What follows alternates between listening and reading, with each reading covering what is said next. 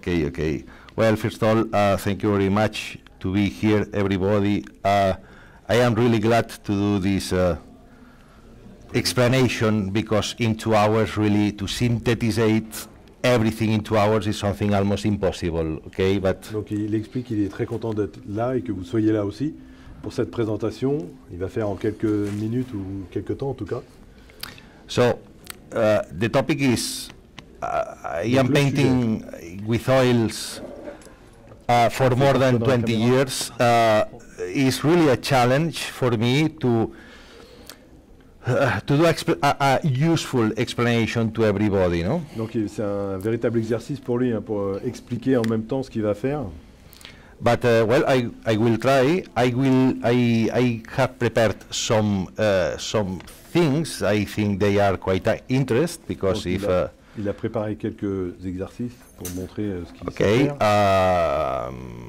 Anyway, I would like that you help me also, and if there is something that you want to ask, maybe we are not doing here, but or you have some doubt or something, I would like that you can also ask me, and maybe I can do some reply or. Donc il peut aussi montrer d'autres choses qu'il ne montrerait pas, et n'hésitez pas en tout cas si vous avez des questions ou demander des choses un peu spécifiques. Okay, so for another hand, maybe you are expecting that I will be here 2 hours just looking here and working. No, absolutely no, because it's really useless. So it's useless. It's not useful. It's something c'est pas très facile à faire en fait, comme exercice. C'est pas intéressant en plus. Oui, tout à fait, c'est vrai. Okay, ouais. So I prefer to talk, to explain the things, the why. Donc il explique pourquoi il va faire quelque chose en fait. And the way, more than to be concentrated here in one point. Donc il va expliquer pourquoi il fait quelque chose, plutôt que de vraiment aller dans la technique et montrer exactement, et de voir comment ça se passe. Because I can be 2 hours just to paint an eye. And rien qu'un œil, il peut prendre plusieurs heures pour faire un œil. So, let's go. The first thing, the oil, the painting is of course, is acrylic, or you are in oil or acrylic.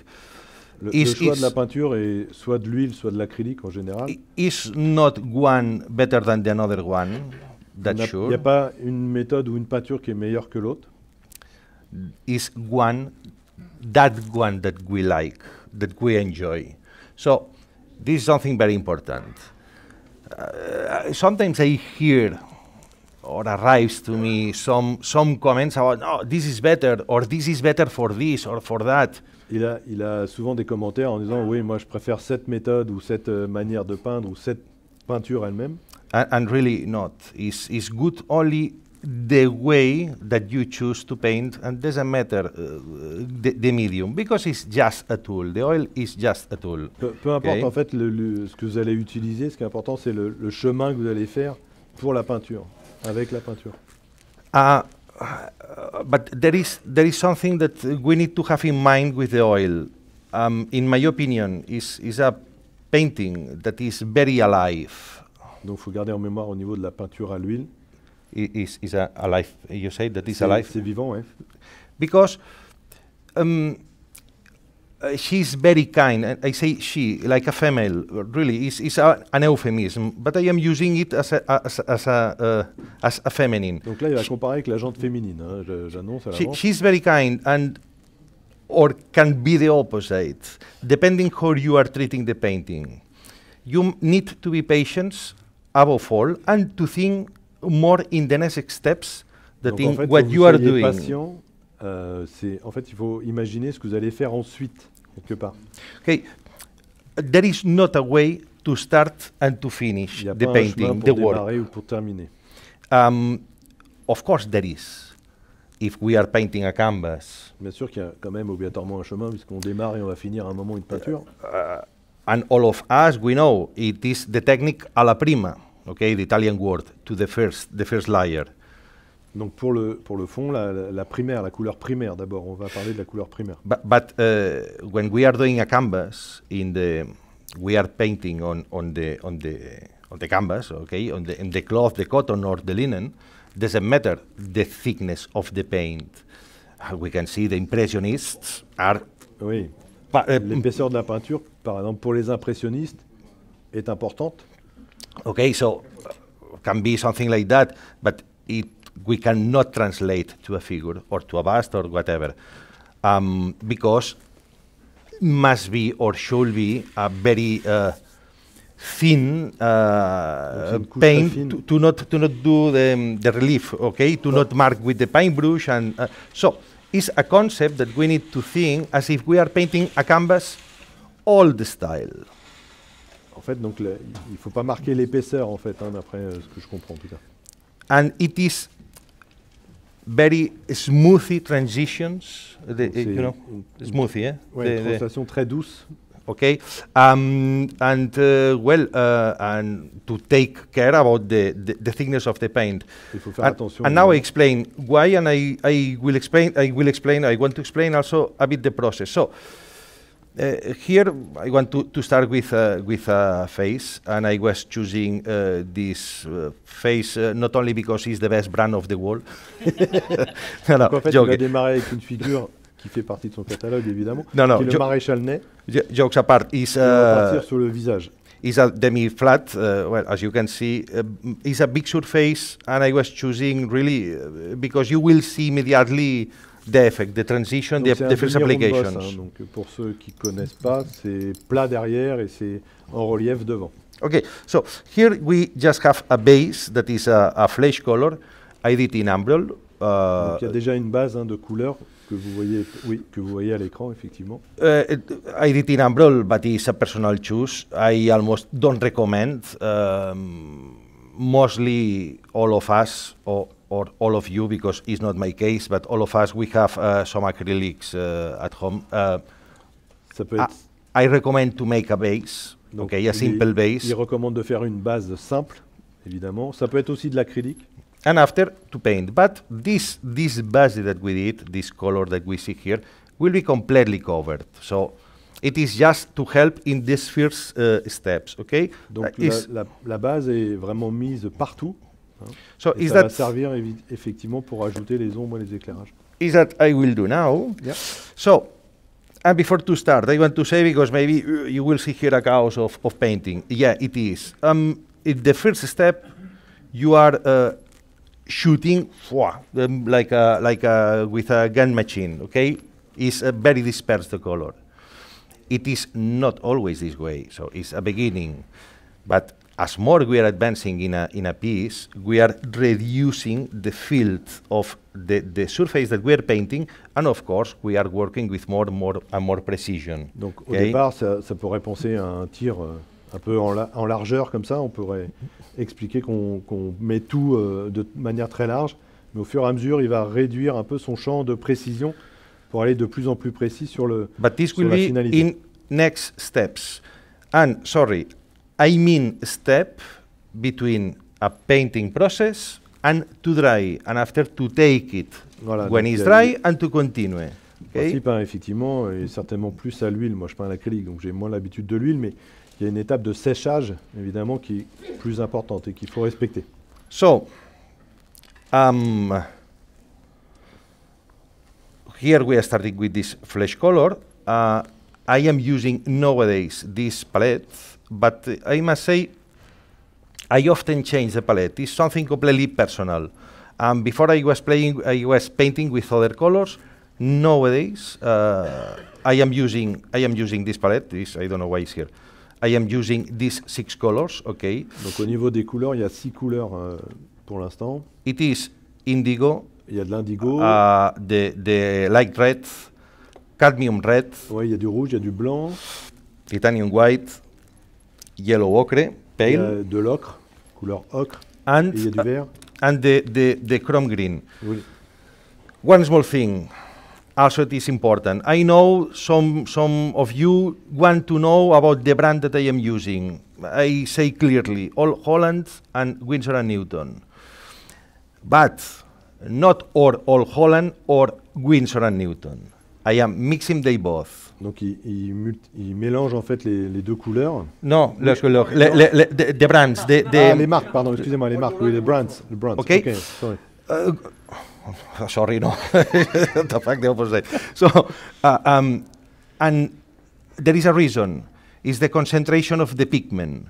Old Holland is, I think, is the best one. Is, Ok, donc la meilleure marque, mais je la connais pas. En fait, Old Holland. This ok, one. la marque, ok, d'accord. Ok. Okay.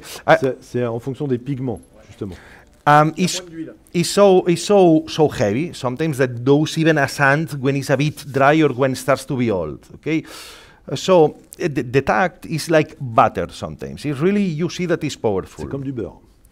And Winsor & Newton, being a very good brand, is not the same level. It's very, very good. So I must say, one is 10 and another is 9.5.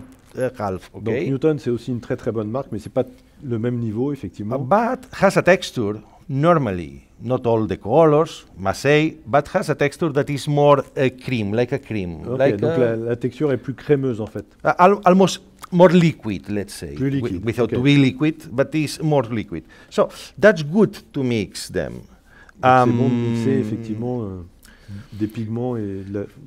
Because if sometimes, and we will see it later with another thing, we will do with only Old Holland, and the effect of the paint is more like a grain, okay? So in this case, this is a flesh, and the flesh, the skin, has small transitions, okay? Donc ça sert aussi pour la transition au niveau de la peau.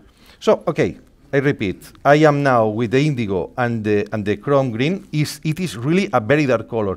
If I mix with the red light, I can get a very, very dark color, and if I add more indigo, it becomes almost black. Well, this is very good when we want to do an extreme shadow. Donc ça, c'est pour des ombres vraiment très marquées, effectivement. But we need to be very careful, in my opinion. Donc attention.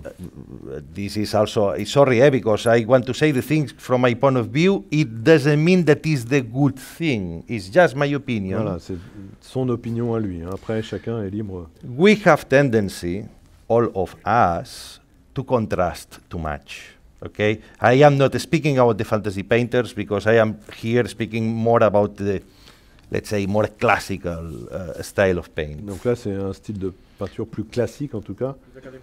Yeah, maybe yes, without to be like, oh, it's so fashion, academic. No.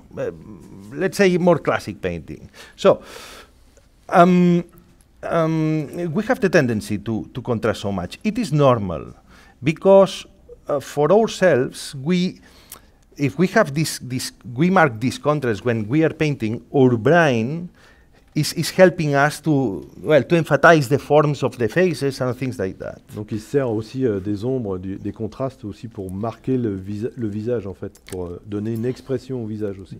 But sometimes happens that after we see, oh, looks a bit older this person, no? Or has maybe too much, well, maybe it's because we are using too much the dark colors, or not dark, the contrast, no?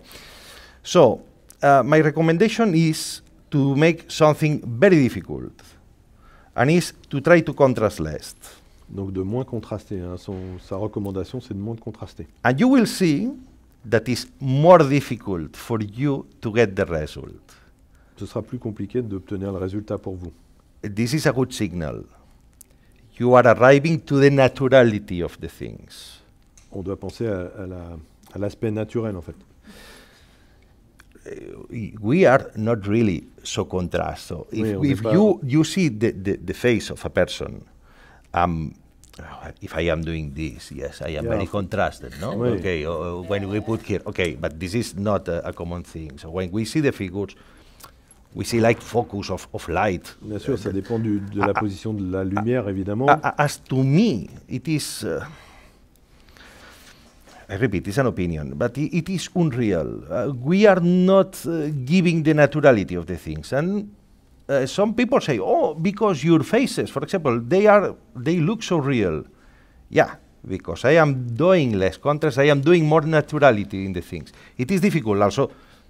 For me nowadays, it's difficult, okay, because I have the tendency to contrast. Pour Alexandre, en fait, il dit que pour avoir un visage encore plus naturel, c'est difficile de faire moins de contraste, enfin, de faire moins de contraste. Because we have the sensation that is unfinished the work. On a l'impression que c'est un chemin sans fin, quoi. You know, so as an exercise, try to do something less contrasted and try to finish it. I am sure that, wow, why is so complicated? I don't see. And finally, no, we will add more lights, more dark. So our brain goes to the contrast because for us looks that is easy. But if we try to get a good result without so contrast, I am pretty sure that you will say, wow, this looks much more natural. En fait, il dit si vous faites si vous allez sur une peinture où il y a moins de contraste, en fin de compte, le résultat paraîtra plus naturel. And this is a conceptual topic. It's nothing with the technique or because it's oil or because it's acrylic or... Okay, so, sorry, because I am blah, blah, blah, blah, blah so much. You will see. So, this palette, what happens? I have the green, the chrome green. Donc là, il prend le and vert the indigo. Avec de l'indigo. And I put this red light. And with this, I am getting, okay, a color that, let's say, is a quite brown, warm. C'est un marron un peu foncé. That, in addition, because are these two colors, I can open the palette. Sorry, I was not doing here. I can have here more the indigo, here more the green, as you can see. And then, when I am choosing the brown, the right LED, I can go more towards the green shade or towards the blue. Or just to mix and to do it. Now, in this first layer, doesn't matter. Go with it. So, okay, but this is important. This is important because sometimes, is also my opinion, I prefer to paint every face with different tones. Well, it's also another exercise that Il préfère peindre avec différents tons. It's also an exercise that I will recommend. To try to change a bit the proportions, because sometimes we put the bust or the figures or whatever, and normally we have the tendency to repeat the same schema. And then you see that the colors are repeating. Fuck, it's not so real. Vous pouvez répéter le même schéma en fait. It's not so real. Ah pardon. Ah oui, dans les, il va évoluer aussi, ouais, tout à fait. So, even ourselves, we change the color quite often, and depending if we are a bit shamed, no? Or the hand is not the same one color than another. The ears are more red. But I almost don't see any of you because I have this counter light, no? But each of us has different tonality chacun of de nous, the on a des skin. couleurs évidemment différentes sur les visages, que ce soit à l'intérieur, l'extérieur des mains, les oreilles, ou en fonction de la lumière. This is quite beautiful because allow. I am not. Sorry, because I am so blah blah blah that. No, but the camera is not on the painting. Okay. Well, now I am just doing. Here I am just putting a bit this color. Notice that I am concentrating more the dark around. And really, well, I am doing quite rough, but really is this way. Yeah. This is just the first application. Donc ça, c'est la première application. And notice also that I am removing a bit paint and well, hydrating the paintbrush because I want to. That I want is also that the surface is absorbing the painting. Donc okay? la surface absorbe la peinture en fait. This is something also nice to take in mind about the oil. All of us, when we eat in a restaurant or at home, doesn't matter, after we see that we have some spot of the salad, no? And, fuck, I have here the oil. And after, this is bigger, the spot. Ah, il dit Well, que this is the naturality. L'huile va agrandir en fait, ça va It's agrandir la tâche. the naturality of the oil. So the oil, the opposite than the water, wants to discover what is around. And Okay, so, l'huile effectivement se répartit en fait. okay, but the oil, the water, is quite asshole because when you put the drop, it's a bowl. It means that the water doesn't want to be with anything that is not water. And take in mind also for the painting, as to is quite antipathic, the acrylic. I use only the acrylic at home to paint the walls. For this is fantastic. Donc il dit But- pour peindre les murs, l'acrylique est But- fantastique. But again, it's something very personal. But really, it's quite antipathic to me. I prefer the oil is helping you to paint, to play with the surface. Donc si, je pense que vous avez compris, il est plutôt huile que acrylique. Hein. And- Sauf sur les murs. Sauf sur les murs. Alex, Yeah. you're blending now from the light spot to the dark spot. No, I am. Doesn't matter. No, it doesn't matter. Just I see that I was putting too much yellow, and I try to remove it. No. Sorry, I was not so concentrated with I am doing because I am speaking. But now you will see it clear. So now I have this. I am sharing the painting. Okay, this this coat. Notice that Il partage en fait les différents tons de peinture hein, qu'il a déjà mis. Vous avez vu, il a mis du plus sombre en haut. Hein. we are almost. Well, I am removing paint, but Donc il retire de la peinture là. we almost covered the umbral, okay? And I say almost because really it's not. If we had in white, will be not this color. So the umbral or the base color is of course is helping us to get the tone that we Voilà, are donc doing. la base est, encore une fois, c'est important la base. Hein. So now, oh fuck, I was using too much paint. No, nothing. I correct immediately. This is also something very beautiful. The oil is, I say it, is a paint that is alive. You are interacting. Il dit la peinture est vivante. It will dry when you want that it dries. It will stop when you want that you stop. Ok, donc elle sera sèche quand vous aurez décidé qu'elle soit sèche et elle s'arrêtera quand vous aurez décidé So qu'elle s'arrête. take care of her and she will do whatever you want. En clair, si vous faites attention, elle fera ce que vous voulez. Okay, so now I have now this tone. I am quite satisfied. Just to I don't know if you will see it here.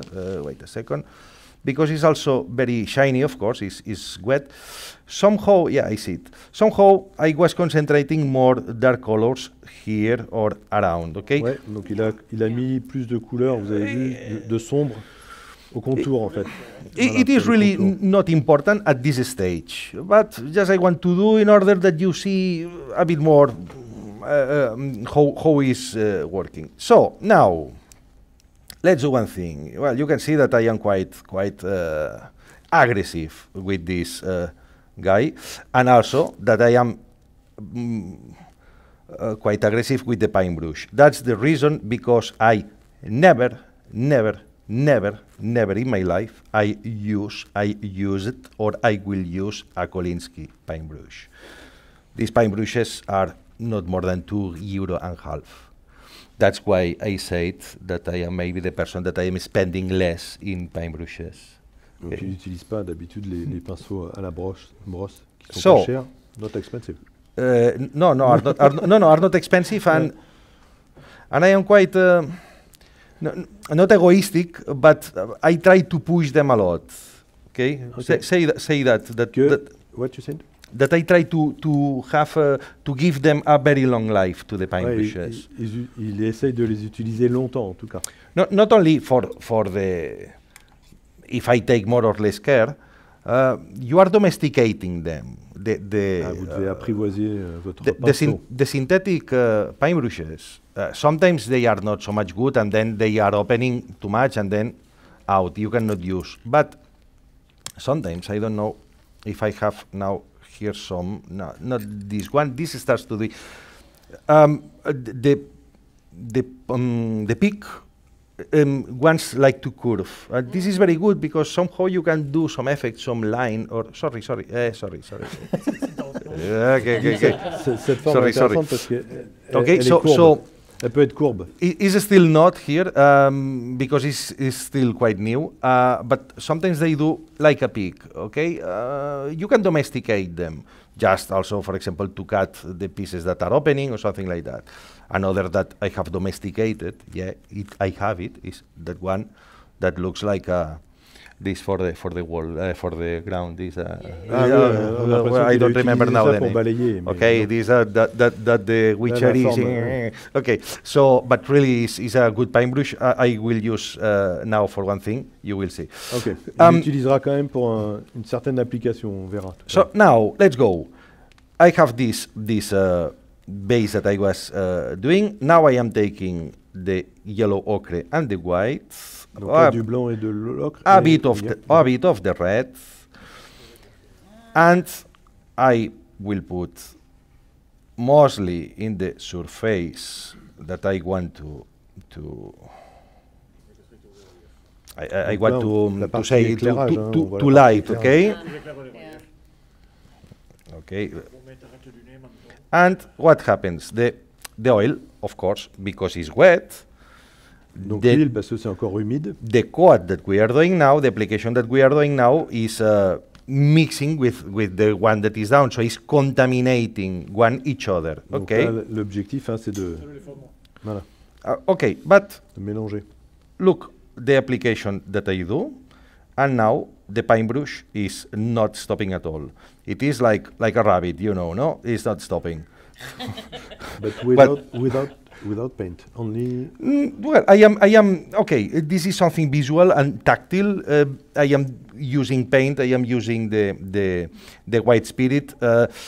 You need to see, because if you are doing and for example, if I am doing now, and I have not paint, look what I am doing.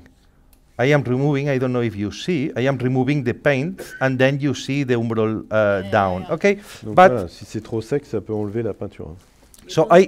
so it's. No, I don't need. No. Why to clean the paintbrush if will be here again everything Yeah. dirty, let's say. So that I am moving a lot the paintbrush. Doesn't matter now at this moment if it's 1, 2 directions or what. That I want is to transform this face and to start to move the colors. I am more concentrated in the light areas. Donc là, il se concentre sur la partie As you can éclairée. see. Ouais. Ouais. Okay, notice I am still sorry. Notice I am still not touching anything here. Right. I am tidying up, let's say, tidying up that I am doing. Okay, these cows that I have here. So I am painting, Donc, il and I peint. am removing the paint at the same time. For that I say it's tactile. If I see that there is so much paint, I notice because I see the paintbrush. If it's too few, I see the Même umbral s'il n'y a that pas is beaucoup de down. peinture, avec l'effet de la brosse, ça va étaler. Okay, so again, I continue here. Now I go this side. I will start to mix with this darker part. Donc là, il mixe avec la partie un peu plus sombre. Okay. Can always correct something because don't know if I want to emphasize a bit some dark here. Donc il I peut could do it. effectivement rajouter encore Not du sombre. necessary now at this stage. Here we pas will do it in nécessaire another pour way. l'instant. But okay, let's try to mix this. Notice that starts to be some kind of transition. Donc un peu de transition. Entre Ok. voilà, on le voit là-haut. So let's say the difuminating, the smoothie is almost immediate. The effect is just a layer. In a bust or in a piece like that, I can do like 15 layers, even 20. Okay. 15 or 20. Donc Yeah. il peut y avoir jusqu'à entre So- 15 et 20 niveaux. hein, de... Before to dry. No. No. After, so for me, layer is or application is to work, to stop, dry, to continue working. Ok, Can donc, be une even couche, more. c'est, je peins, But ça remember, sèche et je remets une autre couche. Donc il peut y avoir entre 15 et 20 couches. remember that every time we are doing less painting, more concentrated, more specific points, and you will see after. Oui. Okay, Donc but on I want verra to start. après, hein. I want to start for the base. I want to start for the Yeah, of course. for the beginning. Okay, after we'll go to the end. So, okay, I think I got something here that starts to be more natural color. Of course, was not this awful base in Umbrol. And as I told, we start to have some contrast. I can risk. Donc là, il essaie quand même de se rapprocher de la couleur finale qu'il veut obtenir et il va accentuer les contrastes. I can risk it, not really necessary.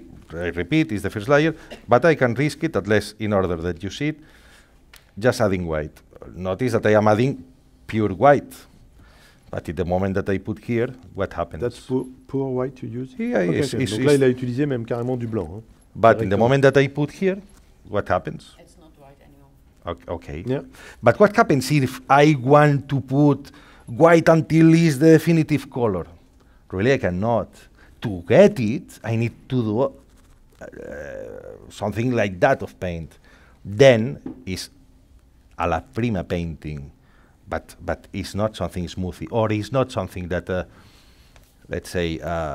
Si vous voulez vraiment avoir du blanc par rapport à ce qu'il a fait déjà, il faudrait vraiment qu'il rajoute beaucoup de couches, d'où le geste qu'il a eu, d'épaisseur en quelque sorte. Okay, well, you understand, no, a bit what I am telling. So now I have this, let's work with that, and now it's not necessary that I go to paint till here as before. I am just concentrating it Donc là, il se concentre vraiment sur la partie in a smaller area. Okay. Plus petite. So reducing the field that I am painting. Ouais, il réduit l'endroit où il peint en fait.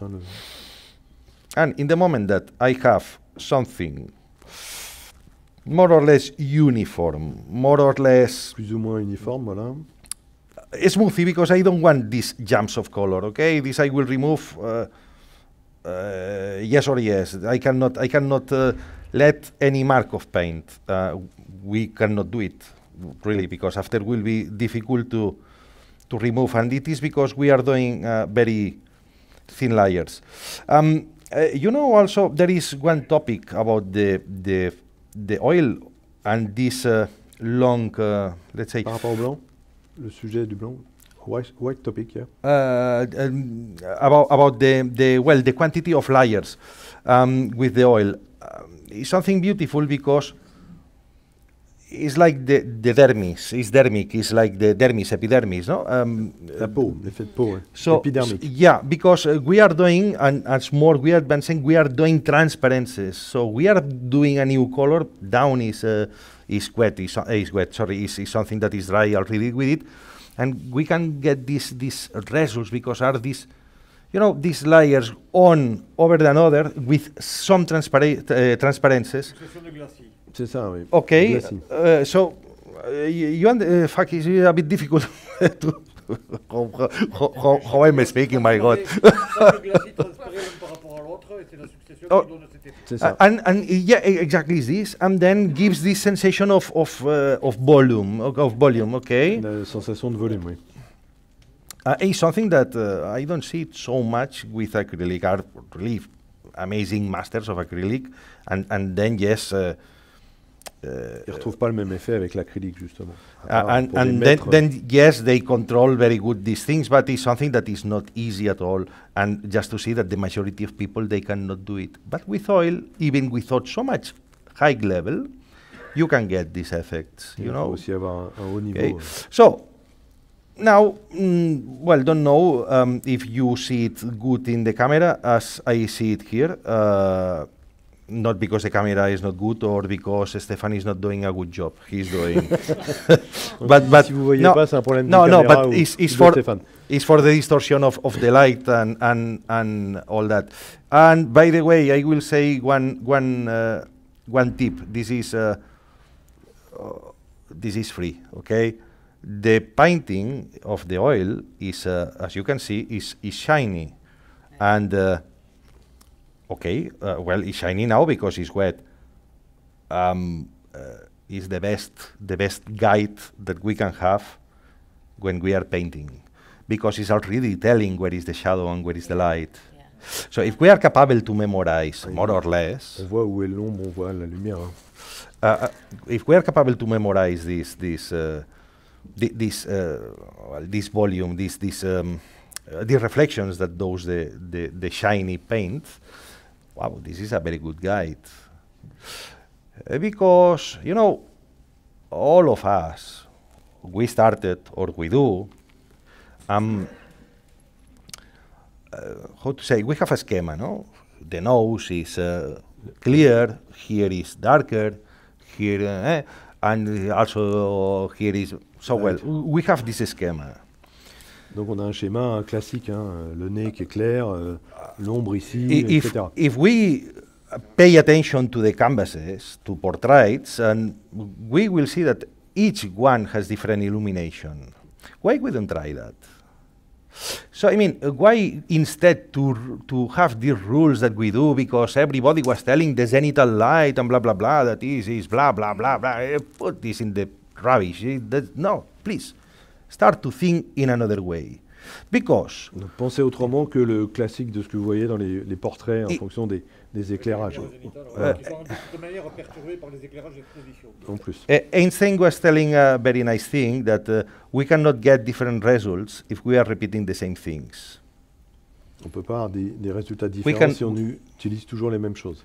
Yeah? Okay. So, but remember that. It's not because we will know more that we will do it different.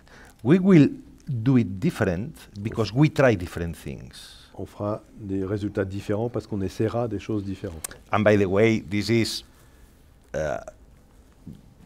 something that personally is the difference between the artist and the artisan. Ah, c'est la différence entre l'artiste et l'artisan. I don't know who I am, and I don't want to know it, and I don't care. But the artisan has the tendency to repeat the schema. It's fantastic, eh? Donc l'artisan répète souvent la même chose. Hein. But the soul, the mind of the artist always needs to find new things.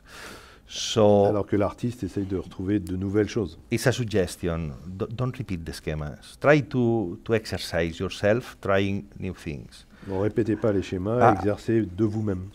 Faites-vous votre propre opinion, en fait. And I think you will enjoy it more, okay? Well, so this is just a surface. Here, this sympathetic I will put to dry, and in a couple of hours I will meet him again, and then I will do a next surface. Donc, so bye bye everybody, let's go.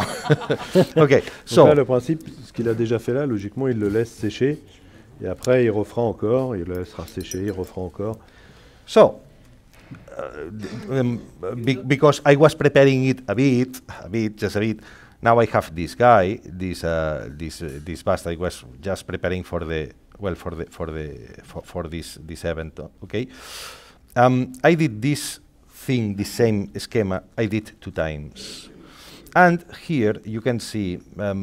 Sorry, let me know, Stephanie, if I am not. That's okay. Well, you can see a bit the transitions. Of course, it's not contrast. I don't need still to contrast. I am going slowly to get the contrast.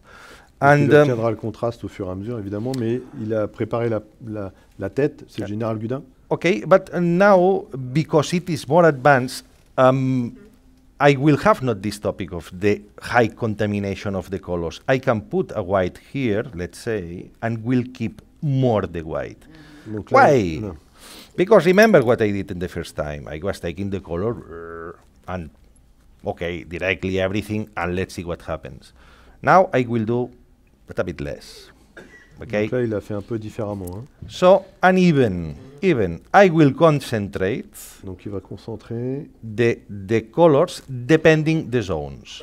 Donc en fonction des zones. Il va mettre des couleurs différentes en fonction des zones. Because this is also important. Normally the forehead is yellow color or has more yellow pigmentation. Il y a plus de jaune, ouais. This part is more red, ouais. And this is more green-blue. I am speaking for men. For women, you are so beautiful that you don't need anything, just to paint, because... Bon, no. Ça concerne que les hommes, a priori. No, really, jokes apart, a woman is not... and then even... I forgot to say in the beginning, I am painting a man. A woman is a completely different... It's not changing, really. are also transitions, but everything is much more smoothly. Here are not contrasts. If you are doing an old woman, yes. Voilà, Okay. il y a plus But de contraste avec les So- visages masculins que féminins. En fait. so here we go. I have this stick that is disturbing, and We don't see the face. Yeah. okay. Okay. Now yes, Yeah. I am putting now. Is it completely dry? Yeah, it's completely dry because it comes from home. So yeah, it is completely dry. Oui. Donc là, il était complètement sec hein, quand il est arrivé. Now that you say, it's important to know the oil is better to work. So when we are doing application, to have it dry, but to prepare the surface that we want to paint. So to prepare to wet a bit the surface. You know what I mean? So now we will. Okay. Sorry because I am explaining the things like we have this dry. Now we will work in that. Donc là, on va jouer We will sur not paint it. We will not paint it putting the paint directly here. We need to prepare the surface. So now I will wet this surface, and now we will paint what we want. You wet it with the paint or with With the paint. with the paint? Okay. But here we were putting a lot of paint because we want to cover this base. We are preparing. Here we will do. But remember what I said at the beginning? Less. On va mettre à moins Okay. de peinture. Less paint. Less paint. Yeah. So every time Less paint or more diluted paint? both things. I am not speaking about paint more or less. It is also depending the pigment, also depending the colors. If you are doing something dark, you will need much less paint. So I am speaking about like a melange with painting. So this, let's say, this is a part of the paint. There is not a rule how to hydrate. It's something that you notice. It's like the music. The music is not only notes. It's, as said Mozart, is the silent between the notes. Yeah. Okay? Donc là, So, il y a un ensemble entre la peinture hein, et le. so, What is the this the is name? white spirit. This is Yeah, petrol white essence. spirit, sorry. Petrol essence. Ouais. And well, I am. Now you say, okay, it's more diluted. Of course, why not? Because it's already quite. Donc là, ça peut être plus dilué, par exemple, pourquoi pas. Is quite quite covered this surface, and I will do just a side because if not, will be too much too long. Okay. Again, I am taking a bit randomly, or looks randomly. There is some dust. Sorry, because sometimes I am finding some hair or something of the dust. So I am putting the colors.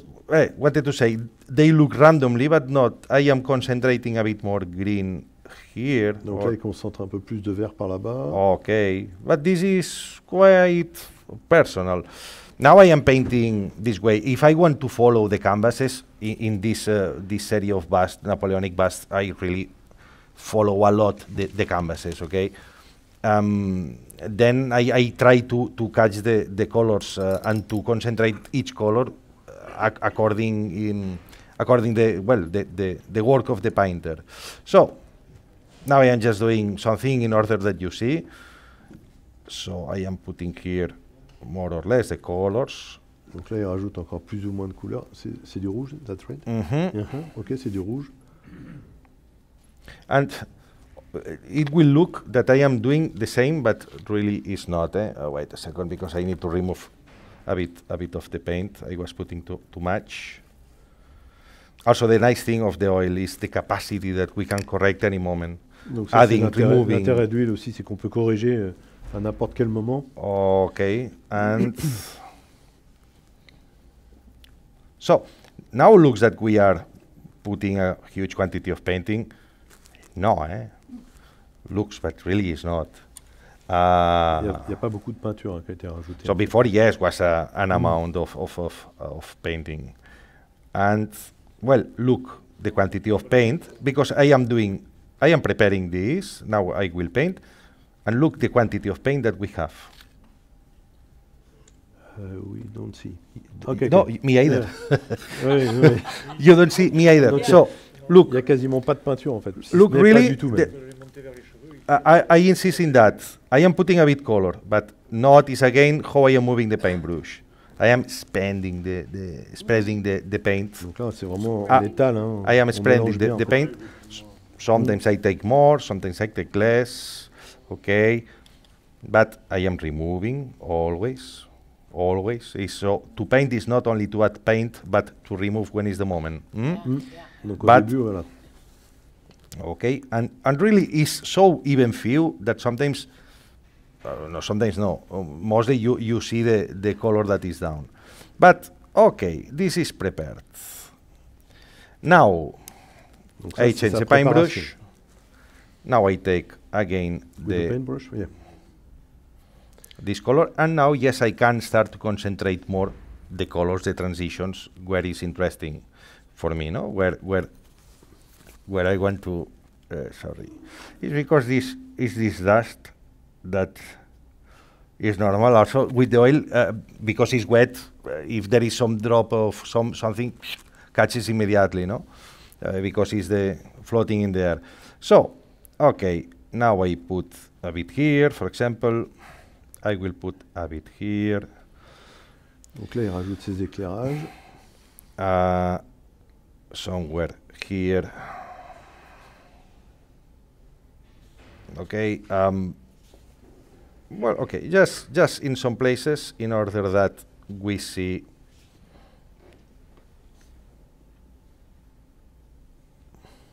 Now how to work in that. So before what we did. Wow.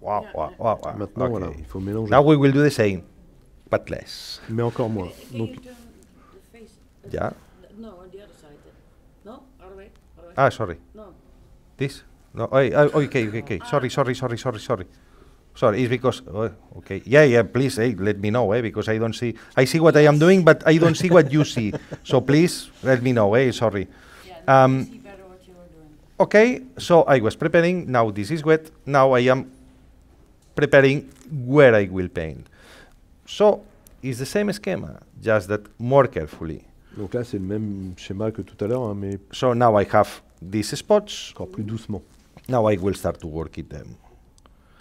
And what happens? The color that is down, that is so thin, this layer that we did, is out to contaminate the new color. But there is more the new color than the old, the contamination is less. You catch what I am... contamination is So, less, yeah. I did this layer now, the Oui, new cette layer, couche, the dark, or when I was recuperating the color down, quand il va récupérer la couleur en dessous, but was very few paint, okay? c'est un peu de What peinture. happens? That the proportion of the new painting with the dark, Ouais. now the new is more than previously. Ok. So the grade of contamination of this one is less. Before, when I was putting the white here, immediately gets this color, this flesh color. Yes, Yeah.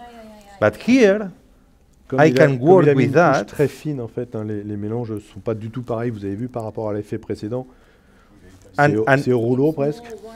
This is that okay, and this is that I want to, Et donc say. du coup ça contamine plus la couleur du dessus par celle du dessous. Notice that the color is not changing so much as what's happening here because it's less the color that is down.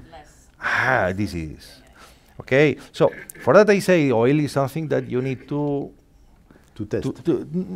apart to test is to think more in the next steps than not in the one that you are doing. Now I will do something more extreme, the final step in order that you see. Also, I did in purpose one thing, will go.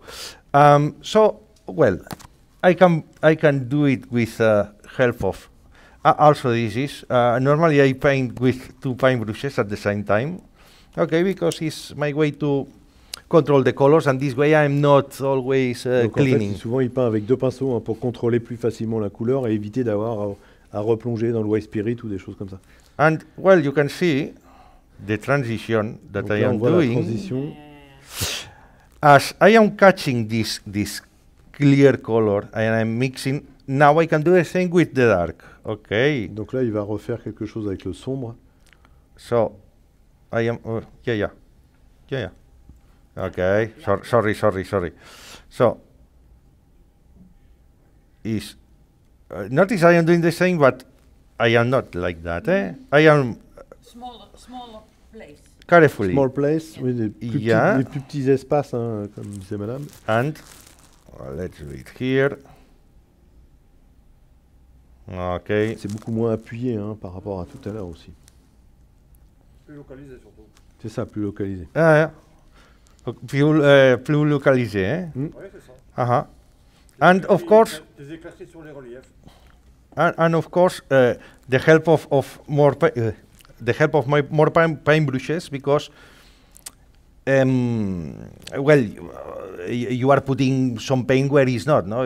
It's not still something so precise that we are controlling exactly what we will do it. D'où l'intérêt aussi d'utiliser justement deux Okay, pinceaux. so now I want to emphasize here the shadow. Now Donc here là, c'est la partie ombre. this more clear point. Un peu Okay, plus éclairé. I can add some more clear. Donc il peut rajouter encore un peu d'éclairage. But this, and I stop because I want to do more things, really. But doesn't matter. I guess you are catching a bit what I am telling. I hope so. But please, hey, tell me if you don't, or if you want that I explain something else. Si vous voulez d'autres explications, n'hésitez pas. Okay. I don't. Is that I say I don't want to do something now perfect, oh beautiful from the beginning till the end, because I need hours really. I prefer that you catch the. Il veut montrer la technique ou les idées, l'idea. That you get the idea, that you see the mechanism, and after each one can develop themselves, no? Also, it's something that I don't like personally. I don't like if we do a course painting, or if let's do everything the same, everybody the same thing. No, this is not to learn. This is to learn how paints this person this thing. And sorry, it's an option, and I respect a lot, but it's not that I would like to give to a pupil, to a person that is learning something from me. Each one needs clairement, to. il dit chacun doit faire son chemin. Hein, chacun doit se faire sa propre expérience, tester, etc. I think that every of us needs to paint according the things how we see, how we think, how we believe, no? Problem, especially in historical painting. That, people, And not only, but no, it's. People have the intention to say, but this is not historical correctness. Well, okay. What we do? We paint for others, or we paint for us? We paint for the medals. We paint because we are selling. Yeah. We paint for collectors. We paint as therapy. So really, nobody can say how we need to do the things, because each of us we want to paint in one way or another. Yeah. And me, for example, sorry, and now I am speaking Alexandre Cortina, not Alexandre's models. Alexandre Cortina, I don't need to do any contest. And not because I am not valorating the work of a judge, or no, because for me, every award of a contest is to do a figure, to produce a figure, and that people likes and buys. This is for me personally. So I don't need it's something very personal. I repeat, I don't need an award Chacun, or encore une fois, doit se faire sa propre expérience. Can you give Doit me avoir please ses propres envies aussi. les doit bouts de sentir boudin. effectivement, c'est pour lui, c'est pour quelqu'un d'autre. Enfin, voilà. Donc Alexandre, lui, son but, c'est de faire des belles peintures qui donnent envie de les acheter, évidemment. So for that I say, but it's my opinion, It and would be great if we could organize a show yeah. and that people put their figures in the contest. No, without but getting a medal. no, Nobody comes. but yeah, That's the problem. it's truth. But I mean, okay, but we need to be very careful. I cannot say, Margot, you need to paint this way. Thierry, you need to paint this way. No, I know why I paint in my way. But I Donc, cannot. So voilà, for that I say, careful. Il impose pas une manière de peindre, encore une fois. So- Chacun. I want to speak about the technique. I want to speak what I am doing, to try to synthesize my experience in few hours in order that you catch a bit the idea and which is the mechanism of the work. Okay, which is the idea, which is the goal, but it's something that, sorry guys, you will do yourselves. I agree with you. Um, And if there were no medals, Look- more people will paint in their own way. Okay, so look, this is so simple. It's an example that I say quite often. in beginning 20th century, George Gershwin, the musician from New York, he came in Paris, here in Paris, and wanted to meet Maurice Ravel. And Georges Gershwin est venu à Paris pour rencontrer Maurice Ravel. And well, he was learning. Still, Gershwin was a very young guy, but was very famous. He was doing the music for the Broadway festivals. Donc Gershwin était jeune, mais c'était quand même déjà un sacré musicien. Had good fame, but he knew, I need to know about music. I don't know the architecture of the music. Donc il voulait apprendre la musique de Ravel. And he came to Paris, and it's very nice, this anecdote, and meet with Maurice Ravel, that is master of instrumentation, and said, Monsieur Ravel, I need to learn about you. Okay, what you want? No, this, and how you do that, and this, because this sound, this how you... Okay, and it was a moment that Monsieur Ravel said, okay, stop a second. What do you want to be? A bad Maurice Ravel, or you want to be a good George Gershwin? Donc voilà, donc Maurice Ravel a répondu, est-ce que vous voulez être Maurice Ravel ou être un bon Gershwin? Okay, and this is something very nice. Because really is that. I can say whatever you want, but you need to develop your own. By the way, after was not so happy, Gershwin went to visit Igor Stravinsky, that was here also, because was invited by Diaghilev for the... Gershwin a été voir Stravinsky aussi. Was here in Paris also, Paris, oui. in the same travel, and this is very nice, this anecdote. Speaking about artists and artisans, okay? And he said, Mr. Stravinsky, please teach me something. And Stravinsky was quite famous and was said, sorry, how much you say that you are gaining? How much money? And said, no, well, sorry, I think it's me who needs to get lessons from you. Okay? Ouais, donc il a demandé à Stravinsky combien il gagnait, et c'est Stravinsky? Yeah, it was Igor Stravinsky. And Stravinsky said, sorry, what you want to learn about me if I am without money and you are earning millions? Ouais, si vous So, n'aviez pas d'argent, qu'est-ce que vous me demanderiez? So it's a bit, it's anecdote, but they are true anecdotes, you know, but it's a nice anecdote because not to have more, not to get more, not to know more, it means that, okay, well, just that. So now let's do something more extreme. I have this bus that apparently is done, but no, it's not done, it's not finished. Must say that I had not time to finish as properly I wanted. Donc là, il reprend le bus qu'il a amené et qui pour lui n'est pas complètement terminé malgré tout parce qu'il n'a pas eu le temps. Now, yes, I will. Ensuite, il va pas travailler dans le frais non plus. Oui, aussi. I will work in some very, very small detail in order that you see which are the last stages of a bust, okay, or a skin. I don't know. Aquí, here is. So I want to emphasize a bit in this ear some shadow, some effects. You don't wet completely this time. Sorry, there? You don't wet completely the... No, now, yeah, good question. No, I am going to very specific points, but it's not that I am painting and I will let this way the paint. Now I am, for example, I am doing here some shadow. This, yes, is quite extreme. Okay. Oh, yeah, sorry. I did these dark zones. By the way, I had an accident and I broke this part of the ear in the moment, a bit disaster. Il y a eu un petit accident. But, okay, anyway, please don't look that. Il y a un peu de noir sur l'oreille, mais on ne le voit pas. And somehow I am doing to wet the surface, but with very few painting. I really was concentrating now the dark color. Now with the paintbrush, now you can notice, I am not so, no, okay, I am moving a bit Donc this. Voilà, il redéplace. I will take a bit more red because... Ah, il rajoute du rouge, c'est ça, du rouge, oui? Yeah. Ouais. Yeah. Yes, because the ears are more red than the flesh normally. Ouais, oui, okay? les oreilles sont plus So rouges, it's something that I like to to depict the naturality in the moment that I paint. And I am putting very few painting. Okay. You make the paint very just thin, wet- very just wet? fluid. Yes, very fluid, because I just want to mark a bit some zones and to prepare this surface. And now, yes, I take this.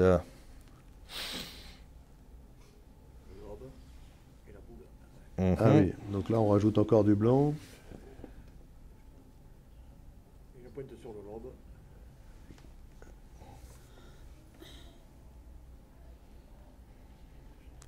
Okay. Donc il marque hein, les éclairages. Hein.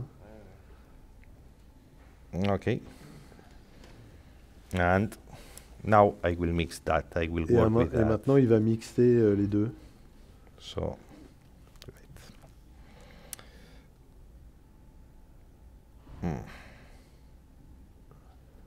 so this will be a bit the concept. No, notice that I am reducing a lot the field of work. Here I was doing a large. Here was, let's say, medium. Now here is something more small. We can even reduce when we are doing very specific points. Okay, but in order that you see how this is working. So the concept is the same, just that depending what we paint, we are doing in one or another way. And really, the quantities of color, I repeat, is ridiculous. You see that I am catching. Très peu de peinture. Hein, I am catching here some paint, of course, because. Donc il prend de la peinture ici. I am moving, but in the moment that. Mais il l'étale un peu déjà. That après, we do. By the way, I didn't say the best palette in the world of the universe is this, a piece of glass. Donc ça c'est la meilleure palette, hein, c'est un morceau de verre. I forgot to say, because here the paint is not absorbed, is anything, okay? And, well, nothing. Here, let's go to work with this, to difuminate this point, and that's all. And even, no, here not. We can do, we? Is that what you would call a wet blending? Sorry, there? Is that wet blending somehow? Wet blending. Yeah, wet, you know, the wetland, for the acrylics, you mean? Is similar to the wet blending? No, sorry, I think it's the opposite. No, I think it's the opposite. If I have a brand of oils, you know what I will say? Doing wet palette from 8th century. I think he means the way that you paint now. Yeah, no, yeah, but wait, of course it's wet. The oil is like the sex, always wet. Okay? Vous avez compris? No, but you are not translating that. No. No, Sexe, but sexe. Comment on dit sexe en français? how is it in English? No, but you Sorry. you know what I mean.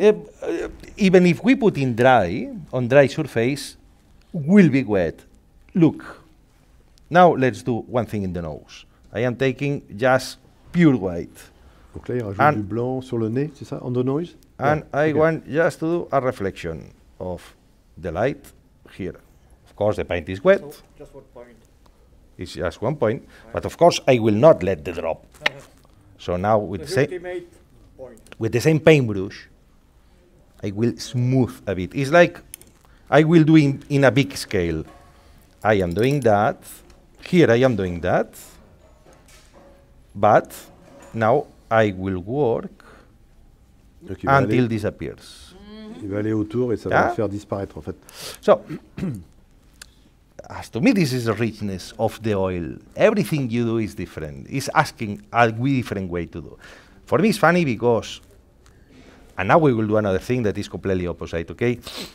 So now I have this point, and of course it's wet, the paintbrush is still wet, and I am moving on the surface that, okay, is dry, but in the same moment that I am adding the paint, the surface is absorbing this oil, and it allows me to move to model modellare, okay, to model the paint. So for that I say it's a paint that is alive. Okay, Grâce so à l'huile, en fait, hein, ça s'étale bien et ça absorbe en même temps. even here we can do it. I don't want it to make so much because the canvas has not these shiny points. So I prefer to follow the canvas in this area. So, but okay. Anyway, in order that you see, no, I am doing just. Don't know if it's visible, Steve. Well, you see, I did just these 2 drops. That is something subtle. Is okay. I can do or not, but anyway, to see the capacity of the oil that even minimum point can do. But when it's dry, I cannot do this here, even not here. Okay, I could even to add some white, eh? Here is not contaminated at all, it's just white. But the paint is so few. Donc très peu de peinture. Hein. That, wait, this one. You notice, why I am using different paintbrushes? To not... Voilà pourquoi utiliser plusieurs pinceaux sans avoir à replonger. To not mix here, then this same white that I have here, this spot, in the moment that I am moving, Donc là, il déplace en fait. it's not that this is disappearing, but it's like a diffusion. Of Ouais, c'est une diffusion, on étale. It's a degradation of the color until it disappears. Jusqu'à ce que ça disparaisse en fait. Hein. But it is something very, very, very, very subtle. Well, okay, it is just an example. By the way, we did this, we are so happy, but you know, I don't like. Okay, you know, the oil is so funny. Donc ce qui est intéressant encore une fois avec l'huile, that we just remove. Yeah. donc on peut le retirer And that's all. avec un peu de white spirit. Okay, and thanks God, because I have hands that like a dog sometimes, and I am mistaking a lot, really. And the possibility of correction of the oil this is for me is one of the best things that has this painting. For example, the letters. I do Donc, always pour the lui, letters. C'est le plus simple, hein, effectivement, avec toutes les possibilités de correction qu'il peut faire. En fait. These letters I do. For example, I do something like don't know. I can do like a line, but after with the same paintbrush or another design method, I can correct it to do. Okay, you know what I mean. So the possibility of correction, it is something that is also very important because, as far I know, I don't know, but as far I know, in acrylic, what you put remains there. Ouais. So of course you have the possibility to cover and to everything, but here is just to remove like a. Okay, let's do another thing.